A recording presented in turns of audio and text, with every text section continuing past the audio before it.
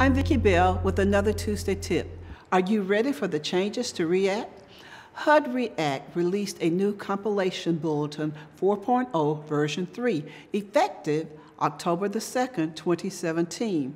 We wanted to give you some of the highlights of the changes. For instance, there's a set distance for the call for aid pull cord buttons. They're now to be at a height of the baseboard. Minor chipping of the brick on the wall on the corners should no longer be considered as a spalling deficiency. I know you'll be glad of that one. A pressure release valve that's crimped, otherwise restricted, shall now be recorded as a deficiency. Inspectors are not allowed to enter the dwelling units prior to 9 a.m. and they have to leave by 6 p.m. That's a great thing.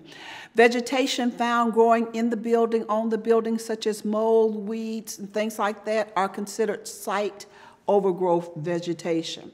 There are many other areas affected by the new bulletin, such as flammable items, bed bugs, fencing, tripping hazards. We encourage you to obtain a copy of the REAC Compilation Bulletin 4.0 version 3 to familiarize yourself with the new changes.